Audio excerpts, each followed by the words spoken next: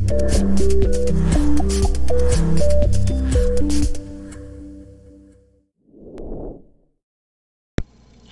it's Jennifer, and let's discuss the history of snowblowers.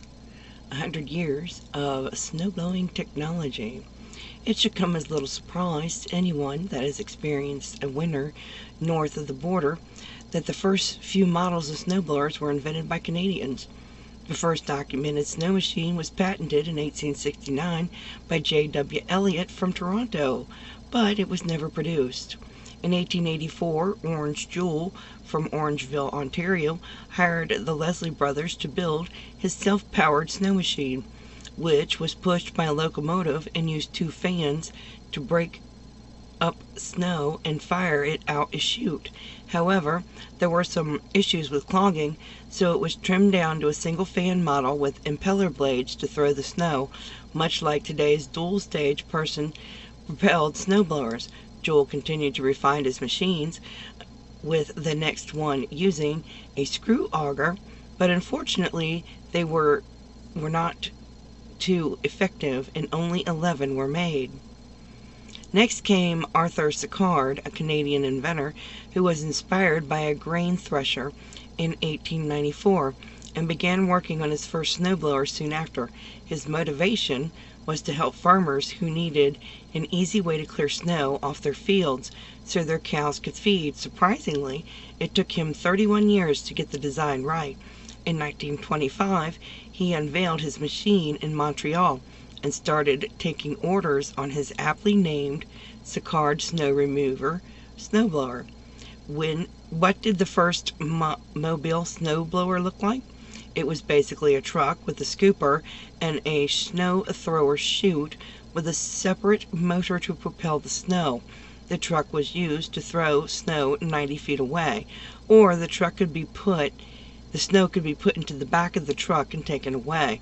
The mobility of using a truck instead of a train made the snow remover popular. However, they were much too expensive for all but the large cities.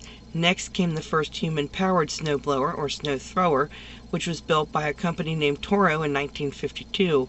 Not surprisingly, Trower is also a Canadian company, and they are still in the business of making quality snowblowers. In the 1960s, more companies started introducing their own models, and the age of the modernized snowblower began. As time passed, snowblowers became more powerful and easy to handle. In the 1970s, the first personal 2-stroke snowblowers emerged, which were a boon to home and business owners living in areas that received significant snowfalls. The first models were developed by the Gibsons and were called snow cannons. The largest engines in the 70s produced 8 horsepower and grew to 11 horsepower in the 80s. Today, 13 horsepower is common. Today's snowblowers come with a ton of accessories: heated handles, motors to rotate the chute, battery-operated ignitions, and even headlights. Many manufacturers are taking steps towards greening their machines so consumers don't have to feel like they are sacrificing the environment for the sake to clear a driveway. Electric models are available, though they don't have as much muscle as the gas-powered models, and every year the new models are more efficient.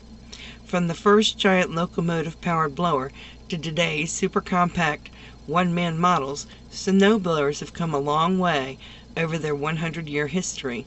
Who knows what the future holds? Although this is a slowly evolving industry, tomorrow's snowblowers are sure to be faster, more powerful, and more affordable. They'll probably have lots of cool options too. Well, I hope you've enjoyed hearing about snowblowers. I thought it was kind of cool. I don't know, I'm just nosy about what they use for winter stuff. In the meantime, please stay safe, be kind to one another, and as always, happy yarning. Love y'all. Bye now.